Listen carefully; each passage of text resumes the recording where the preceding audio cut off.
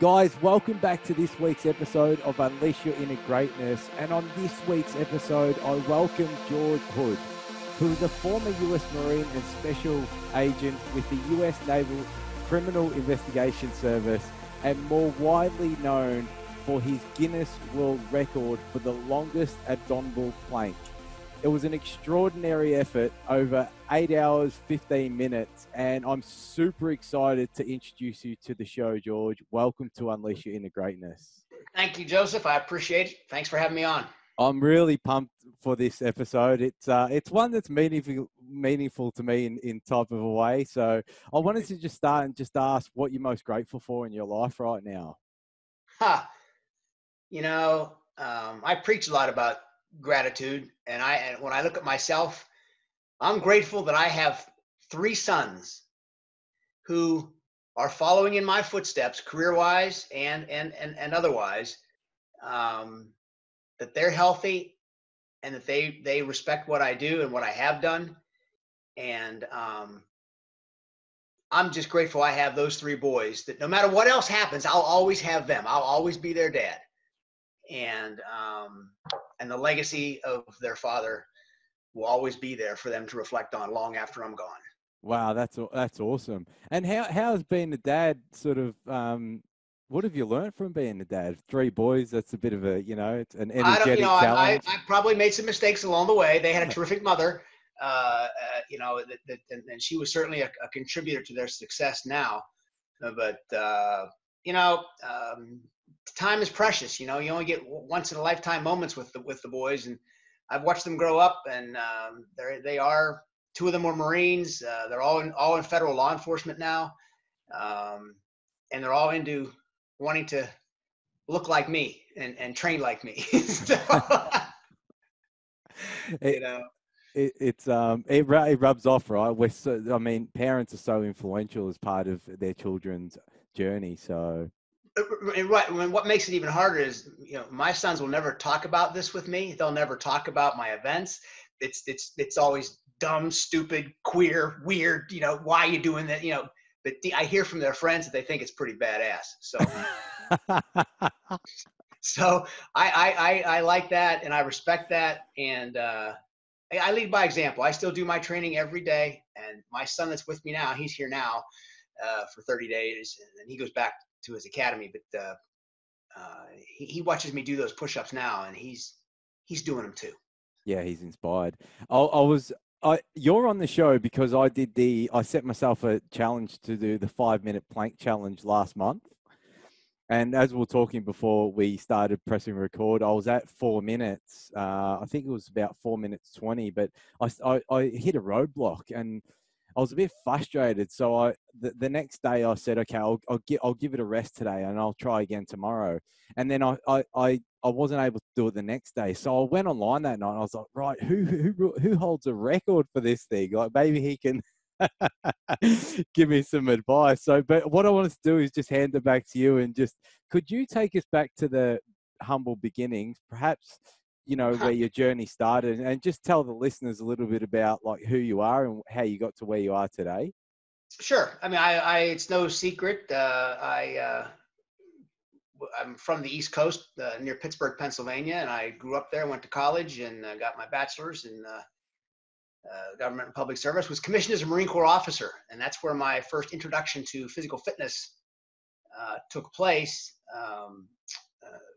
Was on active duty as a young Marine lieutenant out at Camp Pendleton, California. That got me to the West Coast. And training and being physically fit is a Marine officer leadership trait. And we were trained back in the day at Officer Candidate School by the British Royal Marines. They had a partnership with our Marine Corps, and tremendous mutual respect. And I remember going out every morning in that hot, humid weather, and that Royal Marine, that Brit, would get up on that stand and lead us all in the calisthenics and the basic exercises that we are all getting back to now, quite frankly. And I remember that stuff. And so then I got into law enforcement and the physical fitness aspect of that, as it relates to agent survival, and especially in enforcement operations, especially when I was with the DEA. fitness plays a part in that. And bad guys like to see fit cops, and they respect that most times. And I started getting interested in these endurance events. And growing up as a kid, nothing was ever good enough. And I always had to, feel like I had to please my father to some one extent or the other to be the best. But I started looking at individual records like cycling and things like that, skipping rope, and wondering how long can one do this? And I'm curious by nature. I'm inquisitive, and that got me started. And I set that first lone record in 1986 in Honolulu, Hawaii, with the jump rope. And then I started working. Obviously, I had my career to worry about. And then it wasn't until about 2006 I got serious about additional world records, and ended up setting 13 of them in 16 attempts. But bring it forward to the plank. That's because that's the longest tenure I've ever had with one particular genre. Okay. And I've done so much with the plank. I've set the records. I've set weighted plank records. I've set plank marathon records. I even helped the current female record holder get her world record, her Guinness World Record. So I shared that with her as well. So there's not much left to do except retire the pose, which I did this past February by doing it the way I started, by getting the Guinness World Record. It's true. It's no secret. I do have the current international world record of 10 hours, 10 minutes, and 10 seconds that I set 2 years ago this month on behalf of the YMCA here in Chicago. But the plank was actually, the first Guinness World Record for the plank was actually set in the UK back in the December of 2010. A gentleman there in the UK, you could look it up. It's he said it 19 minutes and 58 seconds. He wanted 20 minutes, and that's in the narrative. He wanted 20 minutes, but he just dropped. And he did it outdoors there, somewhere in London, as I recall. But that stuck with me. And then it started to take off. The plank is a fairly new category with Guinness World Records. And then in early 2011, I tried it. And my first plank was 5 minutes. I remember shaking and saying, oh my gosh, how can anybody do this, But I committed to training for it, and as well as were other people around the world. And I had a window of opportunity in December of 2011. The Australian had moved the mark to about 50 minutes and change. And I came along 6 months later in December of 2011, and at a restaurant here in Naperville, I set my first Guinness World Record for the plank at 1 hour and 20 minutes. Wow. And the adjudicator from Guinness World Records, the judge that was at that attempt to certify it, was also the same judge that was at my second Guinness World Record for the plank in 2013 at 3:07. And Philip Robertson is his name, and he actually was at this last one we just did. So he has certified all three of my Guinness World Records for the plank. And I've set 4 or 5 others, international world records certified elsewhere, but the Guinness World Records are what we're talking about here. And so it was really nice to see him again, and end the journey the way it started, with the receipt of the Guinness World Record for the plank at 8 hours, 15 minutes, and 15 seconds. Wow, it's so inspiring. I truly believe that the plank is like a metaphor for life. Like, it's challenging. Some days you want to give up on it. There's moments of gratification which keep you going that little bit more. During the 5-minute plank that obviously I did the other month, and you could probably attest to this, like your first 5-minute plank, when you're shaking towards the end of it, I noticed that the biggest challenge for me was mindset, and we spoke about like the cognitive part of the challenge. I was just wondering if you could give us some, what's your approach to developing a mindset into the lead up of your training, and what practical tips can we sort of explore on the call to talk about the cognitive part of the challenge? Yeah, I realized the cognitive component of the attempt fairly early on in my journey. when I broached the 4-hour mark, and then over in China in 2014, that's when we started taking on water and stuff and realized that hydration was important. But it was getting into the 5:15 record 5 years ago in California. I started to realize that you needed to have a way to flip a switch that you can tune out and put away, bury the agony of what you're going through, and just start getting into a journey in your head, disassociating yourself from the reality of the clock as you know it, and digging deep, planting those roots, and like a tree, and that no matter what storm comes by, your tree is going to stand. And those words were reiterated to me quite often during this most recent attempt. I wasn't going to fail. You get tempted sometimes. Sometimes that beast will jump up on your back. And what are you going to do when the messenger of misery visits you? Okay. Well, I turn up the music because evil things don't like loud music, and they will disappear. Face it, if somebody's giving you a hard time and you want to tune somebody out, you turn up your music, right? They're going to go away. So same concept applies, being facetious to some extent, but having the ability to flip that switch and not get distracted for the wrong reasons, and going back and thinking about how it hurts, starting to think about perhaps relationship issues, or letting all those other little things that we all deal with every single day. I've dealt with them. Don't let those creep into your psyche, because you are showing up. You are executing a world record attempt. So you owe it to yourself to commit all energy and resources that you have within you to that cause. And I raise money for charity, so that's what my events are about. So that's why I'm there. That's my role, and nothing will get in the way of that. That takes a very strong mind, because the mind's always going to try to look for an easy way out to get you to say, no, you don't need to do this now. We can just stop right here. It's tempting, especially when you're under duress.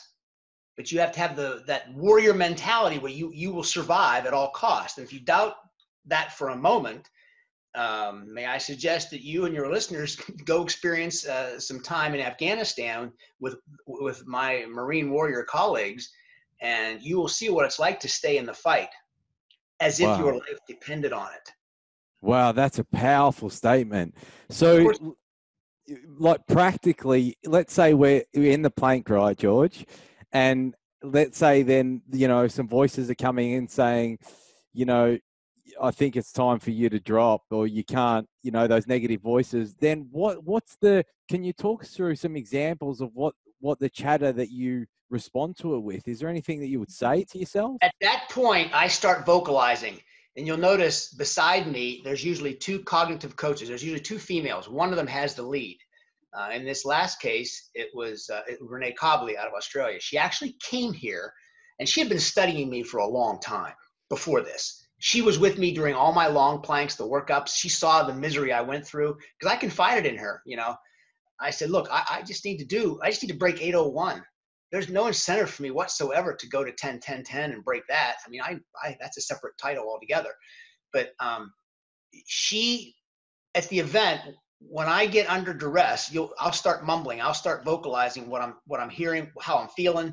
It gets pretty nasty sometimes. But they forgive me for that. And I get very angry sometimes at what I'm seeing, what I'm feeling. And so I hear her calm voice in my ear. And she will start talking to me about, George, I'll start narrating something, and she'll tell me how people are reacting. And that'll give me energy. I feed off of that. And a real example of that was when early on in the attempt, I was having some issues, and I started to do a narration. I was thanking the band members for being there, the kids. I couldn't see them because they were up in a balcony, a loft. And so I didn't really see them. So I started to talk, to thank them before they all left. And she goes, George, they are crying. They are looking over the railing at you. You keep talking. When she said that, I got goosebumps. That changed everything. Wow. I started talking because now I know you see, I trust her, you see. So I knew that that's what was happening. I was inspiring those kids. Even though I couldn't see them, I knew they were there. I felt their presence and I heard them earlier. So I mean, so now I have a purpose, right? So I start narrating, and that I feed off of that.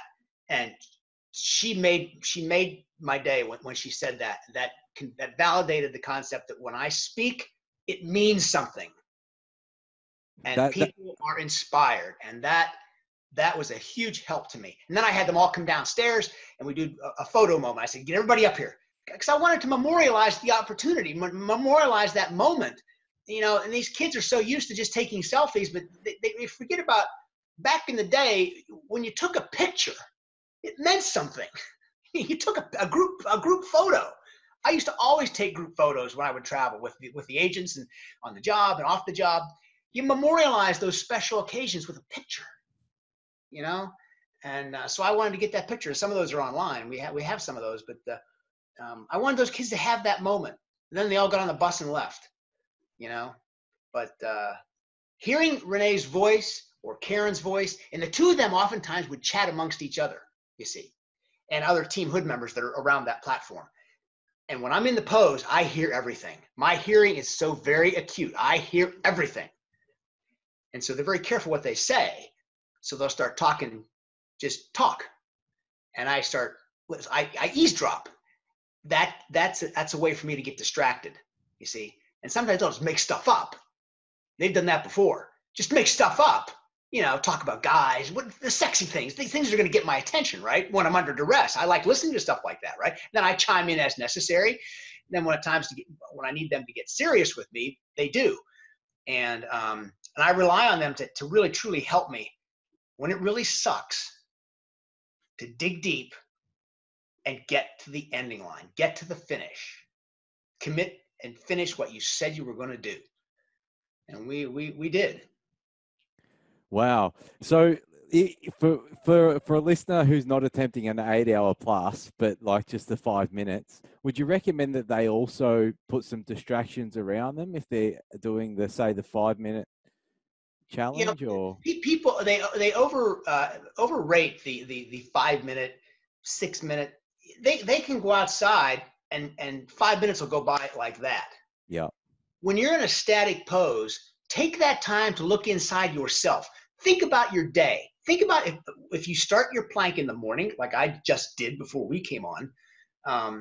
I spend that first 35 minutes just in the pose, watching the TV, no sound, just watching the pictures, and thinking about you and our chat. And before you know it, the clock's gone. It's time's up. You know, and I'm ready to be with you. And so that kind of self-meditation, if we would take the opportunity to use the plank constructively for that time for you and yourself to just think about you, and your time will go by quickly. Stop worrying about that 5 minute plank will be a 6 minute. It could be a 10-minute plank. You'll always surprise yourself. Wow. Always. But stop, set a goal. If it's 5 minutes, you'll get there. But take that time, because you're static, you're stuck. Now you gotta think. So think about yourself and what you're doing. And that's very, it's biofeedback. Talk to your body, make it feel good. It works. It's therapeutic. I've been doing it for 12 years. Wow. I was going to say, I listened to one of your previous interviews, and one thing that I was really taken aback by was this comment about the energy source in the core. And you said that the energy radiates from the center of the earth through a long period of the challenge. And you mentioned that you can feel it during the extended challenge. And you mentioned in 2014 in China how the crowd reacted. Oh my God, it was powerful. So I was just wondering if you could talk to us a little bit about that. Oh, it's very electric. It's that because you have to believe that you're on that platform.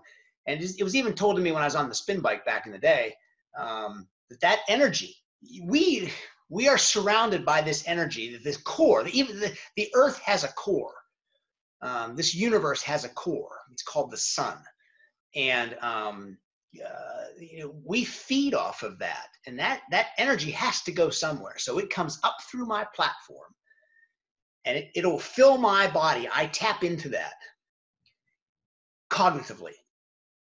And when people are close, they feel it. They will get goosebumps.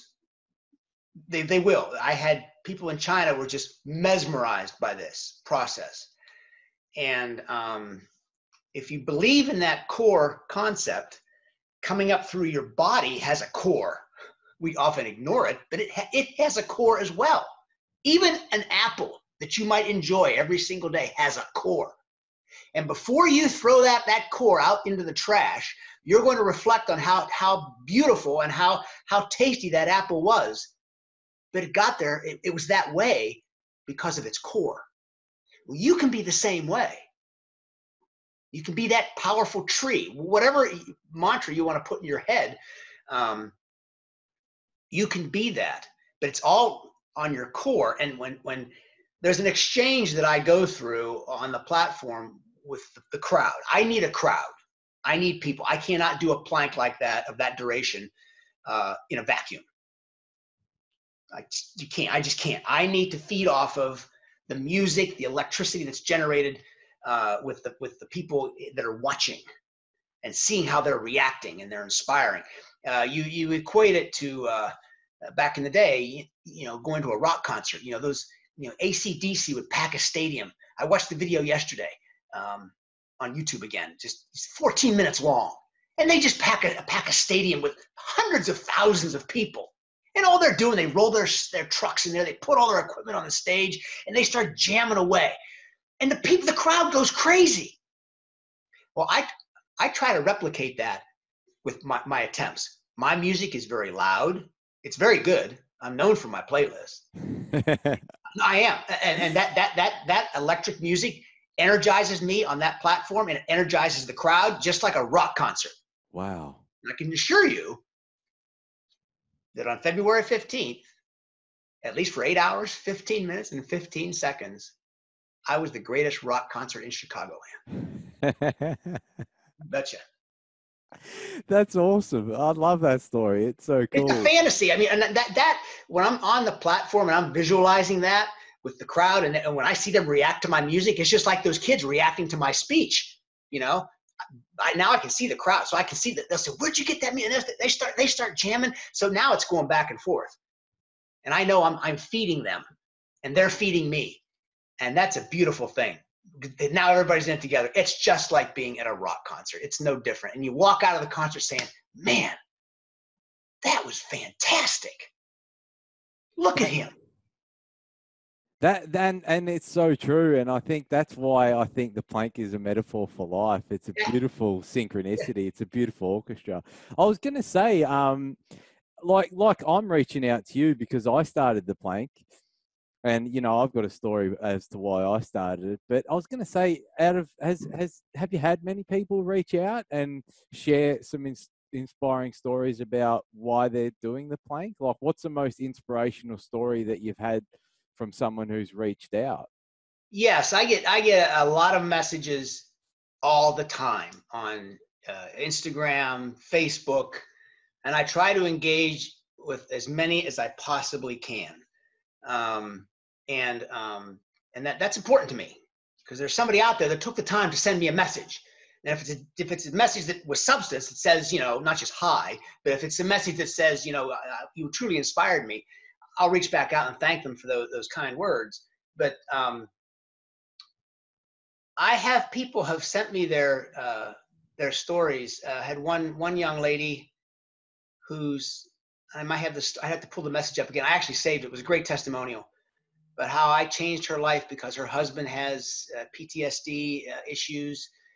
They had some issues they were dealing with, and because of the plank and what she witnessed me doing has truly inspired and healed both of them. People can't make this stuff up. Yeah. Especially when they write it down and they memorialize it. That's therapeutic for them. And I get to read it, and I consider that a gift. and the fact that I was able to deliver that to them, and I didn't even know them. I affect a lot of people like that around the world. And when they're kind enough to let me know that, I don't take those gifts for granted. It's a magical world we live in, and we're all connected one way or the other. It's just how much do you want to, facilitate that extension or that communication with people. And I just try to do the best I can with what resources I have. And then when I go to speak and do lectures and stuff like that, which seems to be pretty prevalent now, they want to hear my story. I'm 62 years old. I got, about 37 years, 6 months, 3 days left to get to 100. And, I want to get to 100 and with as little hassle as possible. And so I'm enjoying life at the moment and continuing to spread the good word and having opportunities like this and knowing that you're helping people is a really good thing.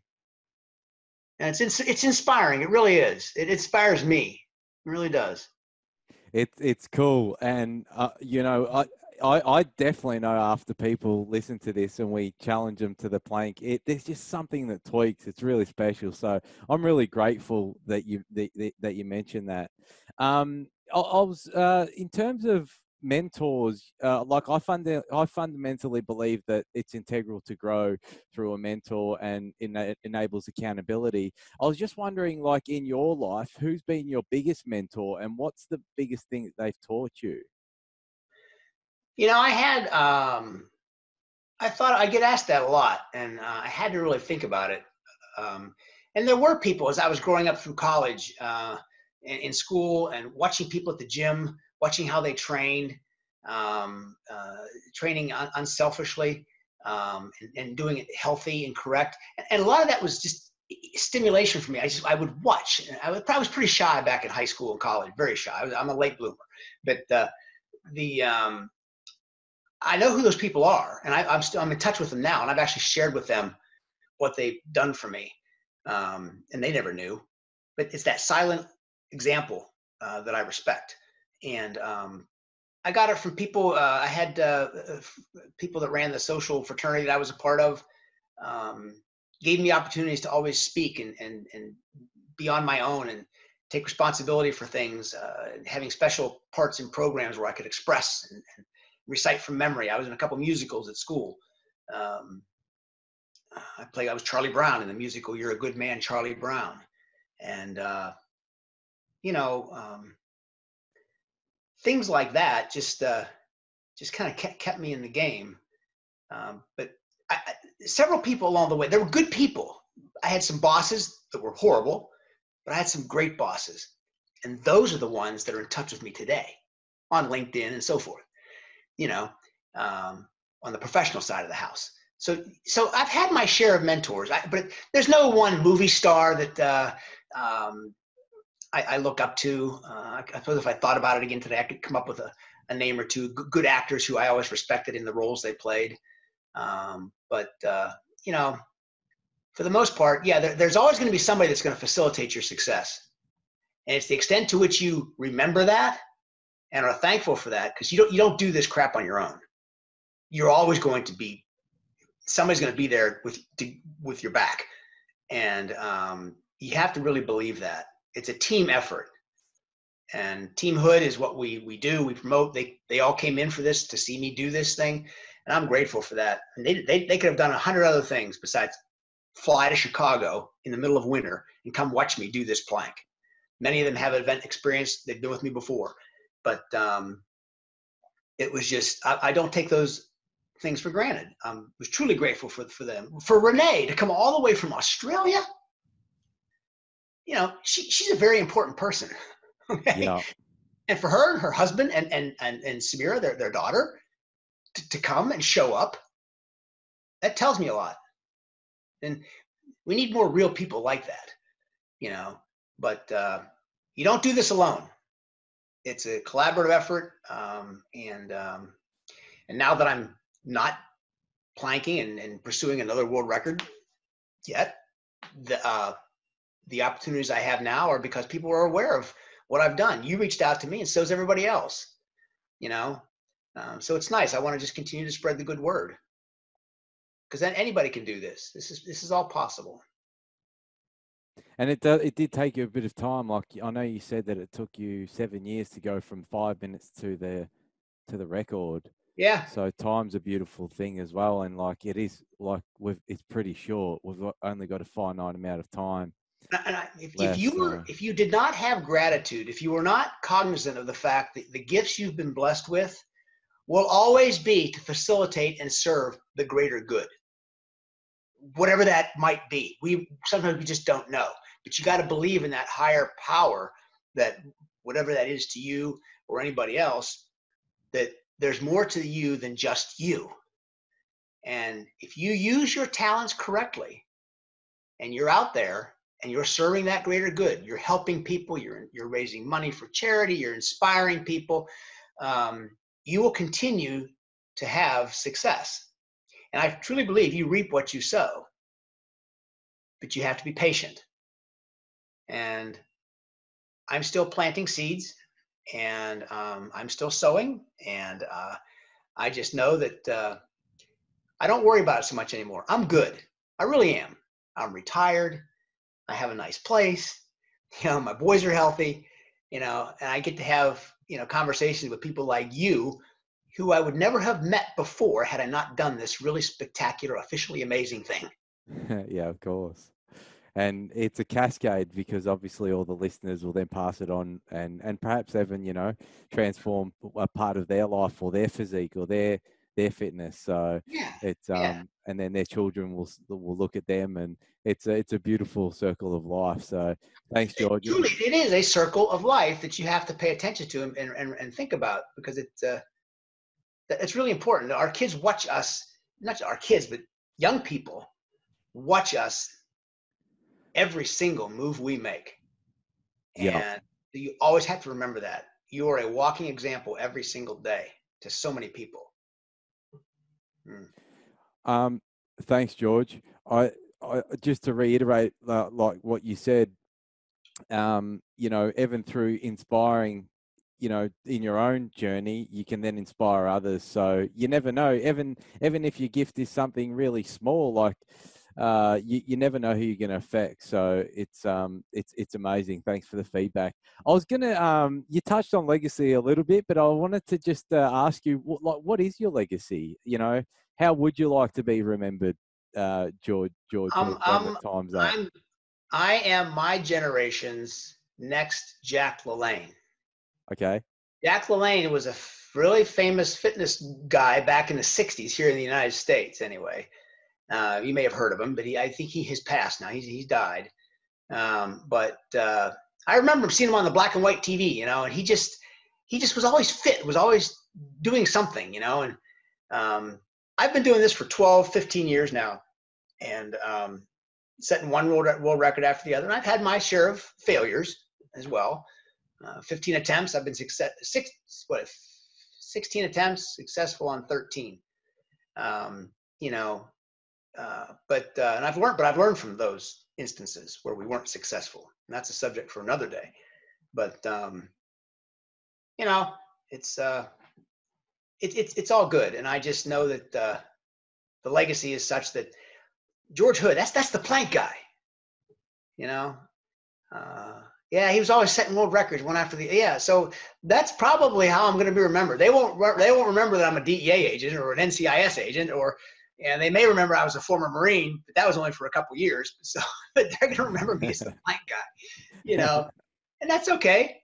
I think Guinness World Records has tremendous respect for that, and I enjoy working with them now.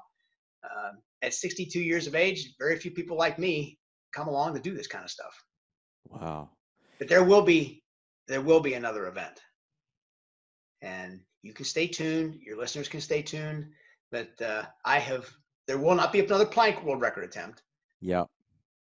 But I'm really intrigued by the push-up genre. I was gonna ask, yeah, because you mentioned the push-up. It's going crazy. I'm into that now, like I was with the plank, and it's addicting. And I'm knocking them out. I'm averaging 10,000 push-ups a week. 2,000 a day, plus in high volume, and short sets. And my body is conditioned now. It's really working up to that plank record. And I have tremendous core success with the plank that the other people that have set that push-up record that I'm looking at, they don't have. So I'm anxious to see how my success with the plank is going to impact my success with the push-up record. What's the current record that you're trying to break, or that you made? Most Guinness World Records has several push-up records, but the one I'm looking at is the most push-ups in 1 hour. And current record is 2,806, set by a gentleman over in Australia. And I've looked at his tape, and he set it in 2018 or 2019. I can't remember, but I'm training now, and when it's time, the world will know, and it will be outrageous. And so far, so good. I've been very blessed, very. I'm healthy. I'm enjoying it, and it's just every day showing up, getting on the platform, training every single day. You just got to commit to that. There's no distractions. I have no social life to speak of. I'm still very single. I have my hound here, my dog. This is the proverbial hound. You see, this little guy has seen more world record attempts, more training sessions than any other hound on the planet. Right? Very cute. And he never complains. He never bitches. Never says anything. Just quiet. Best companion one could have. Yeah. Best partner. And loyal as all hell. Unconditional. That's awesome. Well, keep us in the loop. We'll have to do episode number 2 down the track. There's a lot more we could discuss. Oh, sure. I've got 3 rapid fire questions for you, and then one last question, if that's all right. Okay. All right. So the first rapid fire question is what can people do to live a happier life? Have the right attitude when you get up in the morning, and don't let anybody upset that. Your happiness is your responsibility. Awesome. So right attitude, and don't let anyone disrupt it. I love that. What can people do to live a more purposeful life? Have a goal. When you wake up in the morning, believe in something that you can accomplish. Awesome. Have a goal, believe you can accomplish it. And then what can people do to live a regret-free life, George? Choose your friends carefully. Wow, that one's powerful. Yeah, choose your friends carefully, and don't be tempted by the evil that lurks out there. Stay true to who you are and what we were put on this earth for in the first place. Thanks for that. That's a big takeaway. My last question is this. I've loved the interview, and I definitely want to get you back on the show. My last question is, George, if today was your last day and I gave you a piece of paper and a pen, and you had one thing that you could write down to inspire future generations to believe in themselves, to believe in their inner greatness, what's the one thing that you would write on the piece of paper? Try. Make the effort. Misery loves company. Think positive and at least try what you think you might want to do. Amazing. I'd put P.S. I love you, Christopher, Brandon, and Andrew. Wow, that's so cool. That's awesome. Good stuff, George. That's a beautiful touch to end the interview. I was going to say, have you written any books that we could put in the show notes? I'm working on that. Okay. There's demand for that. Also, there's a movie they've talked about. A movie. It's suitable for a movie. Yep. So there's a lot of opportunities I have to pursue. But I take one day at a time, and those things that are meant to happen will indeed happen. And that includes setting world records. They will. At such time that you do write the book, let us know, and we'll link that up in I'll the do show that. Thank you. in I the show appreciate notes. it. Mm-hmm. We can do a giveaway for you as well. Yeah. But for the tribe. So that's it. I just want to acknowledge you. To be honest, the reason why I achieved the 5-minute plank, and it's not big in the world great scheme of things, but for me, it was an amazing achievement. I listened to you on an episode, and you talked about visualizing yourself as a tree.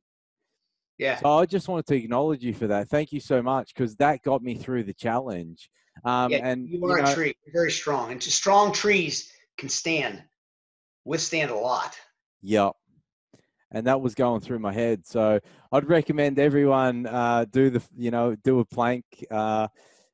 Lastly, just before we go, George, if they were to, I know you've got a Facebook group as well. It's the Plank The Challenge. Plank Training Club, my colleague, Angie Engstrom, I turned that over to her. Okay. She runs that now, and I encourage people to go sign up with that. It's the one online resource that has some credibility, and she works with a lot of people around the world. She's good people. They can connect with her direct on that. Anybody that's interested in what I'm doing, I'm using Instagram as the social media platform of choice at the moment. They can connect with me there at Instagram. They'll find me, Hood4663. Yep. And they can follow me there. That's awesome. I just wanted to acknowledge you again. I really, really appreciate and respect your time. Thank you so much for inspiring me to delve into the world of planking. I usually meditate before I come on and do an episode with my guest, but I actually plank before I come on with you. So I did the same thing. Yeah, so. It was amazing. So, and when I go out this morning here to go run, as gray as the skies are right now, I'm going to reflect on this conversation, and I'll be thinking about you long after we disconnect here. And I can assure you, Joseph, it'll put a smile on my face. Me too. And I've been getting back into writing gratitude. So I'll tag you in, because I've started to tag in people who I'm grateful for during the day. So yeah, it means a lot. I really appreciate it. Good luck with the new challenge, the new push-up challenge. Thanks, brother. You let me know when you get this thing ready to air, and I'll share it, and we'll let people. This is a good one. I felt good about this one, and we'll let people hear the good word. I really appreciate it. Thanks again. All right, my friend. Take care. Thanks for coming on the show. Cheers, George. All right.